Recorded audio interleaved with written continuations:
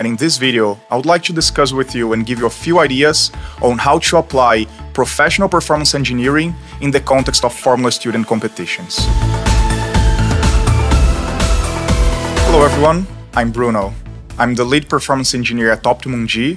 What is performance engineering in the context of Formula Student? I will define as, once the car design is finished and the car is built, what are you doing to make sure that you exploit all of the performance available and also that you use the knowledge acquired to improve the next year's car. This is something that I don't see many teams doing. I go to the competitions as a design judge, and it's very rare to see occasions in which the team really made concrete decisions when testing the car on a setup change based on the data, or to improve the next year's car also based on the learnings from the data. This is something that I would like to see more in Formula Student. Why? Because this is something that we do daily when we are at the track in professional motorsports. So there are many things that Formula Student teams can do actually even better than most professional racing teams, but performance engineering is not one of them. So with this, I hope to give you a few ideas so that you can start building your performance engineering team inside your Formula Student team. So let's start. What would be the pillars for the performance engineering that we teach at Optimum G? So we want to learn performance engineering methodologies, not recipes, and using both a data-driven and vehicle dynamics-based approach. So let me give you an example. Let's say that we have three different pillars to define how we are gonna do our performance engineering. The first pillar could be experience, and this is actually what most people are using, both in professional motorsports and Formula Student teams. But the second one that we really like to emphasize that makes a huge difference is vehicle dynamics knowledge, so that you know what you are doing. You know why the car is behaving the way it is. You know why the driver is driving the way it is. And by combining this, you can make better decisions. And the last one, that is our third pillar, is data-driven approach. Data-driven means that we are going to be using or backing our decisions on the data. So it could be looking at logged data, or it could be many other sources of information that we can get when we are testing the car or trying to validate the car in the shop. So with these three pillars, which is what I'm going to be showing you a few examples here, you can really make use of performance engineering to improve your car. So as I just said, it doesn't need to be logged data necessarily. Performance engineering is making sure that you can use all the available data that you can get from your car, from your environment, from your track, and from your competition. So as you can see here, we have many different examples. We have log data, we have driver feedback, video, which we're going to be discussing, track geometry, simulation results, many others, such as tire wear, tire temperatures, fuel consumption, weather, results, observing your competitors, and looking at and analyzing your setup sheets. So it is important to know that once you have all that information, it doesn't mean that you're already doing performance engineering or that you can improve your car based on that. So as we can see here, if you invest a little bit of time, or actually some time, you're gonna get the data. But the value is not very high. We can see that on the scale, the value is actually low by only having the data. What is the next step? The next step would be processing this data. So if you invest time in processing the data, we can see that the time is increased, but at the same time, we are adding a little bit more value, not a lot. The next step that I see rarely people doing this in Formula Student is visualizing. What is the best way or the right way to visualize your data? This is gonna add a little bit more value, but we can see that this curve is exponential. So if you invest even more time, you're gonna use these visualization techniques in order to draw conclusions. And this is what we need. So as you can see here, yes, you did invest more time, but the results that you got out of it are exponential. And what do I see usually when I go to Formula Student competitions? This is what I see. I see many teams getting data, logged data, or even tire temperatures. Not many of them processing the data or having a very streamlined way of processing this data and using this data. Just a few plotting interesting charts, time distance, scatter plots to try and understand the car or validate the design, and very, very few that can make use of all of this to make concrete decisions on a daily basis. And this is the goal of this presentation. So what would be a data-driven decision making? Let's say that we have a lot of data, that we already explained all the different sources of the data, and this is raw data. We cannot do much with it. So if the engineer gets all of this raw data, how can he or she process this data to make decisions? So he's just going to be guessing, it could be differential, We could be blaming the drivers, as we always do, but we are not completely sure. We're just using experience to try and guess what is causing the balance or behavior issue we are seeing. But what would be a real data-driven decision-making process? It would be, we have the raw data that we collected from all different sources. We organize them. Do you guys remember? We process, then we visualize. And also very important, so now that we processed and visualized this data, we select what information we are going to use and what information we're not going to use. So the data never needs to be perfect. We don't need perfect data, but it's important for you to understand when the data is not accurate to the point that you can make use of that to be making decisions. So this is also an important part of the process. Now, with the data processed, we are not guessing, we are looking at the data. So if we think that it could be differential behavior, we can look at the wheel speed difference between left and right and understand, did we change this, did we not, is the difference too high, do we get enough locking of the differential, or if we think that it's aerodynamics, what is the downforce distribution for different sections of the circuit. And so, for example, here, now that we have the information, we understood, okay, it is actually a problem with downforce distribution, so we are gonna change 1 degree of the wing, and we made a data-driven decision. So, let's give just a few examples of how we can make other good data-driven decisions. The first one, and the simplest one, would be to analyze your driver. So what sensors do we need to analyze the driver? Actually, very few. We need speed sensor that usually is coming from wheel speeds. We need, obviously, steering, TPS, or throttle position, and we need brake pressure. With these 4 channels, we can make a lot of analysis regarding our drivers. So those could be using the proper log data. We could be also using onboard video and making very good use of driver feedback, as we're gonna discuss. When starting analyzing your drivers, the easiest way to proceed is by looking at speed traces. Why? Because we can identify where each driver is gaining or losing. So if you have 2 drivers to compare, this is gonna make your process very straightforward. So we start with the speed channel. So what we could be doing here is we could be visually inspecting. Okay, so one driver is gaining time here in the braking, another one is gaining back this time in acceleration, and so on. But this is not a very automated process. If you remember the plot that I showed a few minutes ago, where we analyzed the time invested by how much value we get, we would be in early stages there because we are not automating, we are just barely visualizing the data that we have. What would be the most streamlined way to do this analysis to make sure that you are indeed using it at the track? It is using the channel called variance. So the variance is already included in many data analysis software, but in case it is not, you can even calculate it. So the variance is giving us how many seconds or how much time one driver is gaining compared to the other. So in this case, we have, if the value is positive, so the scale here would be, for example, half a second, 1 second here. So we see that the red driver is faster if this number is positive, or the red driver is slower, meaning that the driver in black is gaining time.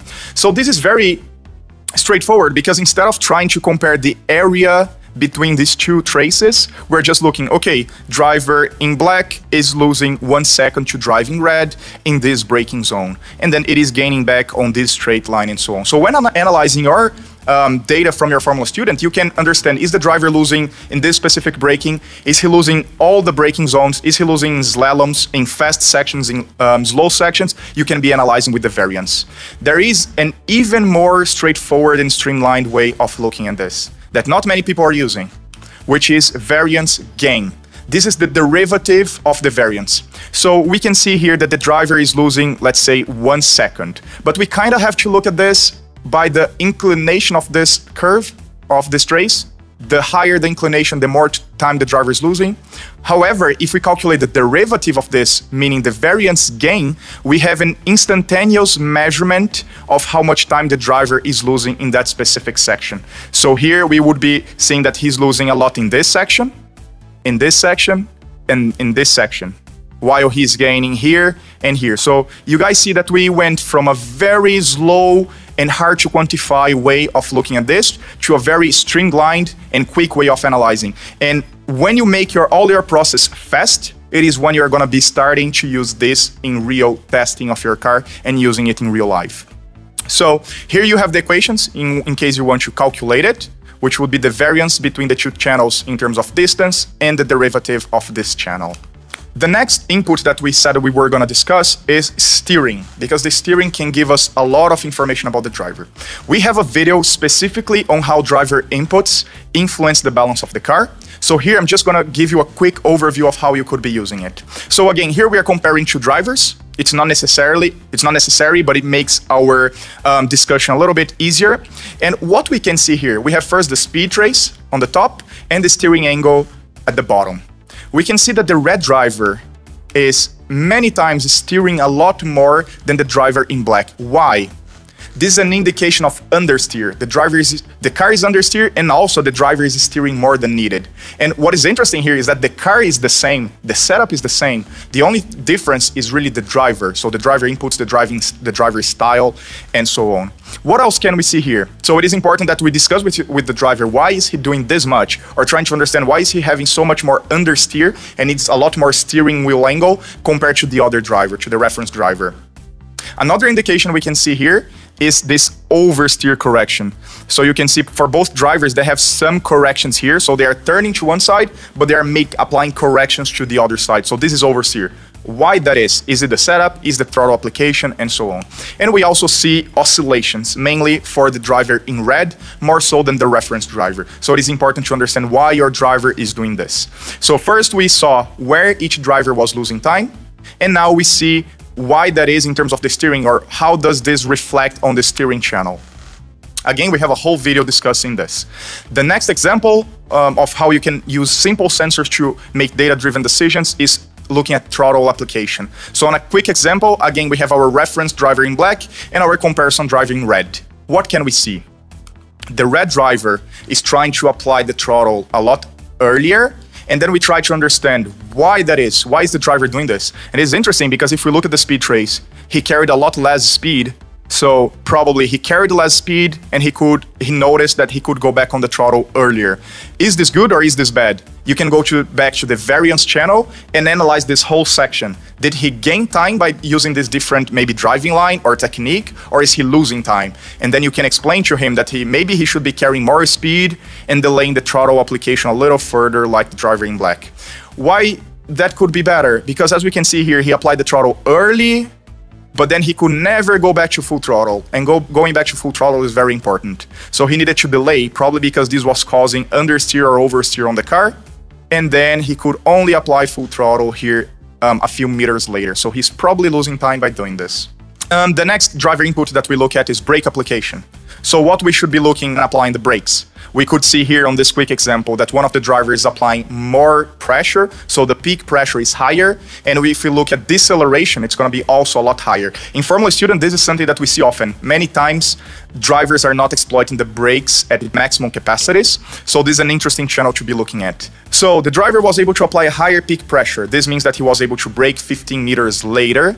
So it's also important to quantify this and to give this information to your driver. So it's not only brake later because the other driver is doing, is try to understand why one driver can brake later than the other and by how much. We can also see that the driver is trail braking a lot more. The comparison driver is trail braking a lot more. This is also going to influence the balance of the car, and you're going to have a full video on this subject.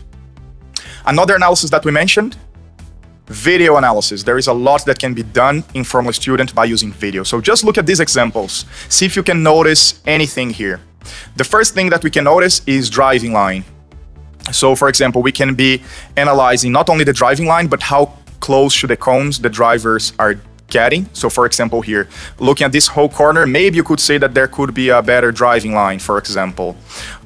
Here as well, you're gonna see that the driver is a lot closer. You can compare the different driving line of your drivers. Another interesting thing is when you can overlay the data. So you'll see here some examples where we have the data here, we have the data here for the tires, speed, gear, throttle and brakes. This is not as efficient as looking at the raw data like we were doing, speed, throttle, steering, and brakes. However, it could be a good way of communicating with your driver. He's more visual, he needs these visual references, so this could be another strategy. So in order to synchronize the data with the video, you could be doing this using a dedicated system, such as VBox and Motec and so on. or you could do manual syncing. There are a few pieces of software in which you can import the video, the data, and synchronize, and you can see a few examples here. Next is, okay, so we went to the track, we have the data, we have the video, we also need to get driver feedback. Even during the test, in between runs, we need to get the driver feedback. Are you doing this? And how are you doing this? So I'm gonna show you here a simple example of a run/feedback sheet could look like. So here we can get the lap times in this column. We are gonna get feedback. So the driver can give us feedback, for example, in this corner or this corner or this corner, and we can take notes here. This makes it very visual even for the driver, for the engineer. We could be putting turn numbers here and then taking notes separately. We can add a few comments about the car and what setup changes we made besides information on the track and on the tire. What we're focusing here is on driver feedback. So what are we expecting from our driver? Are you asking the right questions, and are your drivers giving you the correct information that you need? So typically the driver is going to be saying understeer or oversteer. But the question is, where is the car, understeer or oversteer? So is it low speed or high speed? Is it entry, apex, or exit of the corner? Is it in steady state or transient? These are very important questions, because each of these questions here, or depending where the car is understeer or oversteer, the setup change you're gonna make is gonna be very different. So here we have a few examples. Let's say that we are having issues with balance in low speed. So mid-corner, low speed. What changes are you gonna make? Are you gonna make a aerodynamics change, wing angle change? Probably not. And there are many other changes that you would not make in this situation. Some examples that would be very influential. Anti-roll bar and springs to change the roll stiffness distribution. If you remember, we said that vehicle dynamics is understanding is very important, because then we can quantify these changes. Differential would be influential, Ackermann or toe, tire pressure, camber, and so on. However, if it's balanced in high speed, it could be wing, it could be ride height, and other options. Or if it is in response, so corner entry or transient maneuvers that you need car response, you are going to be using a different set of setup changes. In this case, some ideas are toe, damping, torque vectoring, and so on. This is why it's so important for you to get the information from your driver of where in the lap or even where in the corner he's having understeer or oversteer issues. Here I have an example from professional motorsports, and it would be interesting if you can find an example with your own onboard or data. So here, the driver is having balance issues, but we need to understand where, because this changes what we want to do with the car. So as we can see, oversteer. On a first look, it could look at the apex, but let's look at it again. When the driver starts to steer, he gets oversteer and needs to apply a correction. So this is not apex oversteer. This is steering application, corner entry, or change of direction oversteer. So it is important. It's typical to do this in motorsports to get where understeer and oversteer is happening, but in Formula Student, it is something that many of the teams still need to focus on understanding to make the right setup change calls. Okay, so we finished driver analysis. You guys saw how much we can do with very few sensors. The next is car analysis. So for car analysis, we need obviously more sensors. So some more specific sensors that could be useful could be damper pots, temperatures, tire, brakes, and so on. Load cells in different components, especially on the suspension, that you can get wheel loads and downforce, and so on. So we could be looking again at logged data, we could be looking at driver feedback, we could be looking at KPIs and metrics that we're going to be discussing in a little bit, or you can be looking also making use of simulation and comparing with your real data. So let's give just a few simple examples that you could be doing. The first one, we are going to quantify how effective the brake system is. So here we are plotting on the y-axis front brake pressure versus rear brake pressure. You can see that in this case, for a given rear pressure, we were expecting a fixed and constant front pressure, but it's not the case. We can see that for one rear pressure, we can have many different front pressures, even though the driver input is only one and the brake bias is theoretically constant. What is happening here is that our system has hysteresis. So we can see that with this high hysteresis that could be coming from system compliance, any part of the brake system or pedal assembly or free play, It could be that your fluid is not good enough or went bad with temperature and so on. This causes compliance and hysteresis on the system, and this gives a very imprecise, or you lack precision under braking because your brake bias is varying because of this fact.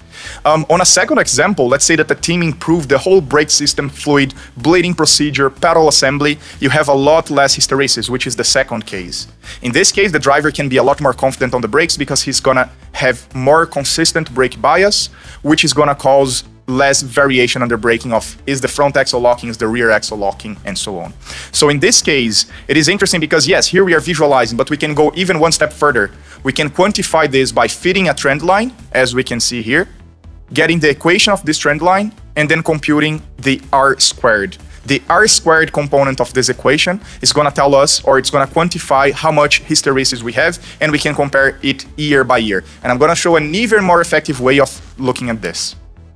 The next example would be suspension performance.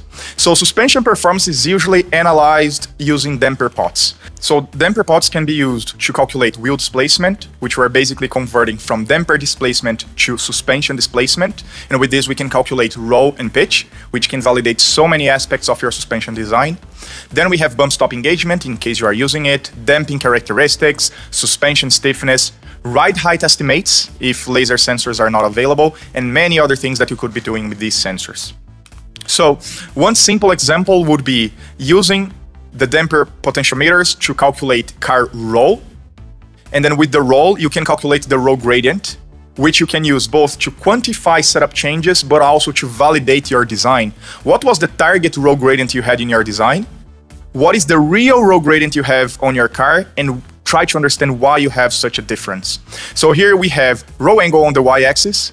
We have lateral acceleration on the x-axis. So as you increase lateral acceleration, your car is rolling more. If you fit trend lines to these curves, you're gonna get the equation of these linear curves. The first coefficient is gonna be showing you or giving you the roll gradient. So in this case, for the front suspension in red, we have 0.1 degrees per G for a professional motorsports car.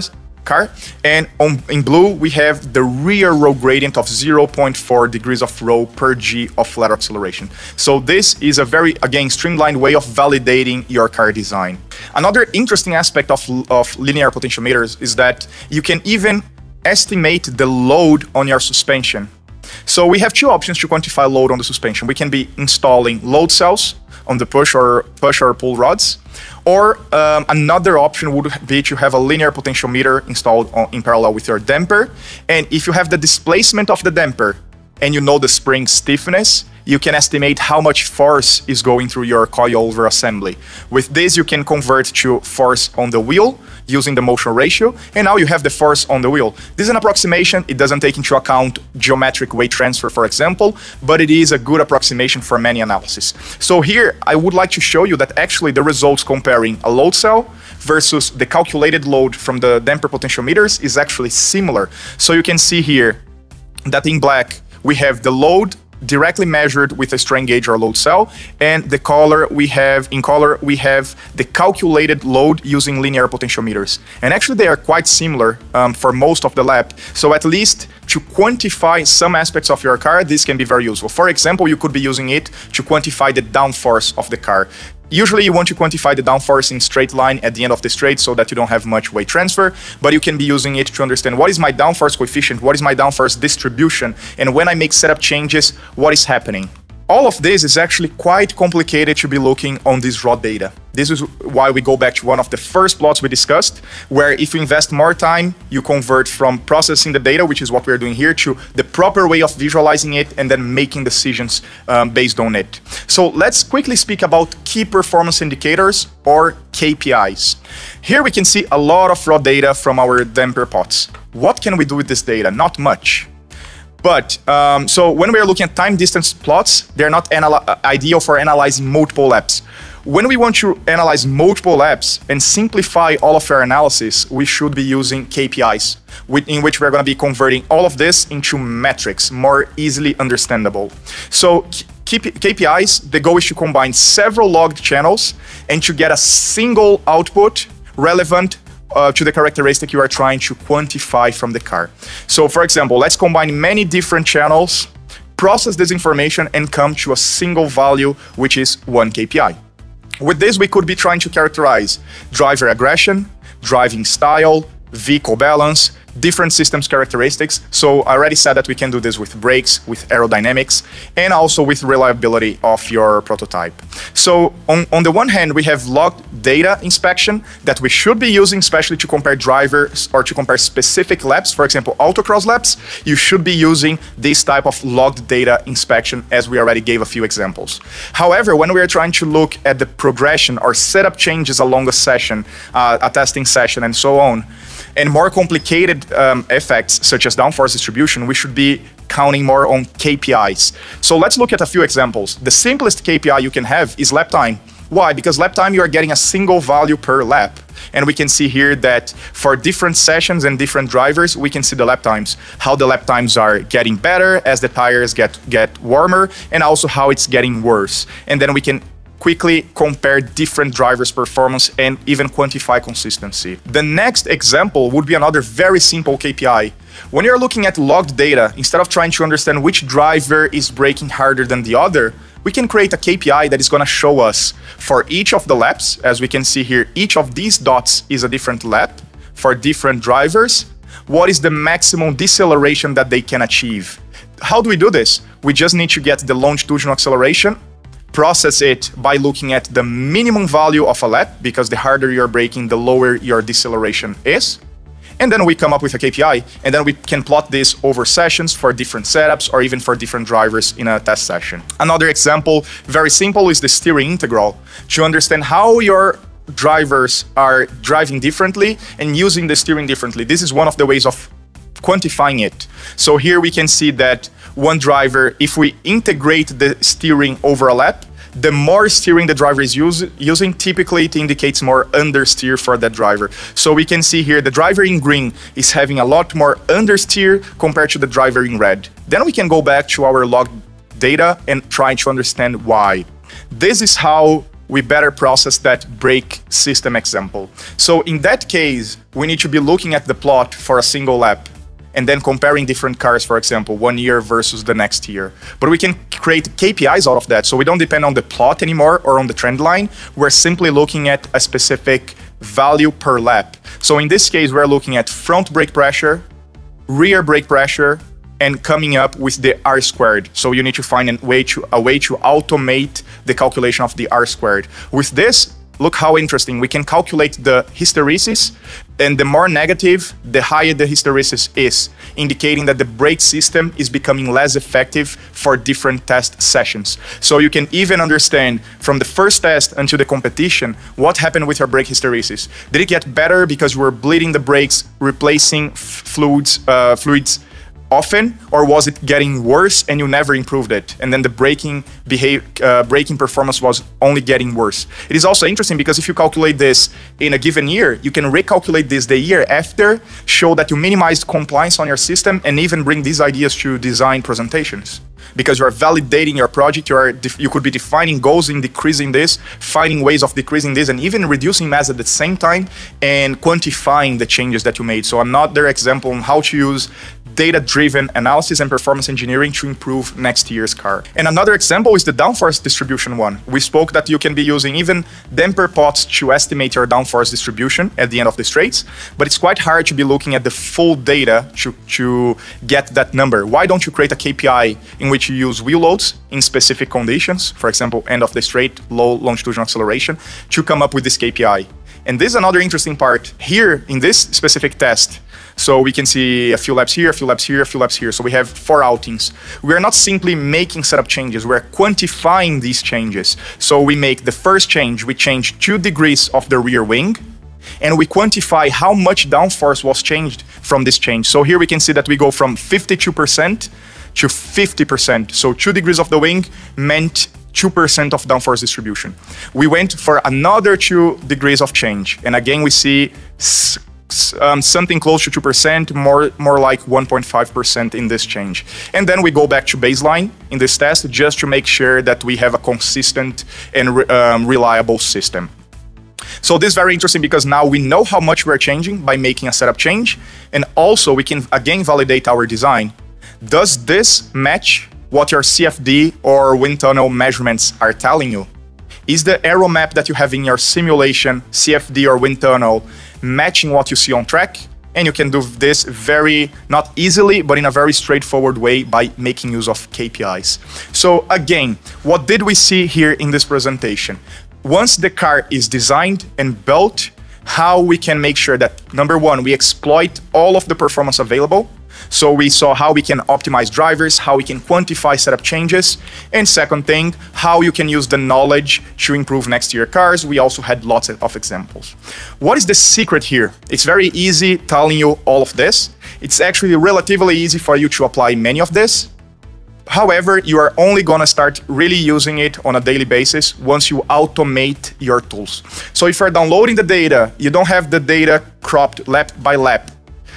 You cannot quickly compare different drivers. If everything is manual, you're never gonna do this because it's gonna take you a few hours to do one of the analysis that I showed you here and you don't have the time during the test. However, if you automate and streamline your process, you download the data is either already cropped lap by lap or you have a trigger and you have a script that can quickly crop that. Your logs are identified with specific drivers, many comments explaining what was changed, what day that was, very organized in a way that you can make quick analysis. This is the only way that you're going to use it. And in terms of KPIs, you also have to automate. You have to have scripts or data analysis software that allows you to quickly convert the log data to a table, and then from this table you can plot all these charts. So automation is the secret. Obviously, first you are focused on car reliability, making sure your drivers are used to the car. But the next steps for the teams who are already there is to start using more performance engineering. I would love to see more of this performance engineering being used in the Formula Student context.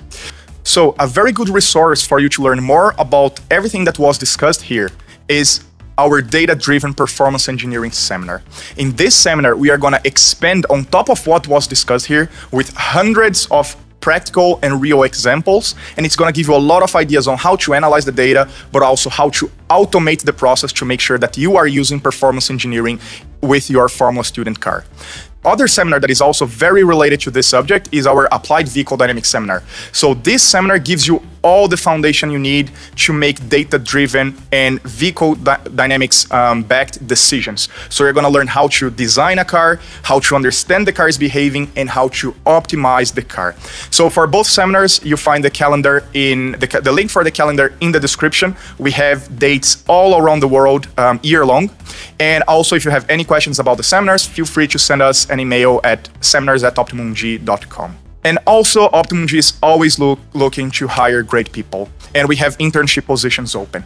So we have positions open in vehicle model development and simulation, so really developing vehicle dynamics models and exploiting them for car design or performance engineering. We have software development in two different areas, which are vehicle dynamics simulation or motorsports tools. And we also have data analysis and performance engineering internship positions. If you think that you can impress us with your work, with your progress, with your motivation, please reach out at jobs@optimumg.com. Don't forget to not only send your CV, but also examples of projects you have developed. So screenshots, examples that you can share with us. We would be looking forward to hearing from you. I hope it is useful. I hope that you guys can start implementing some of these techniques in your Formula Student teams. And I'll see you guys in the next one.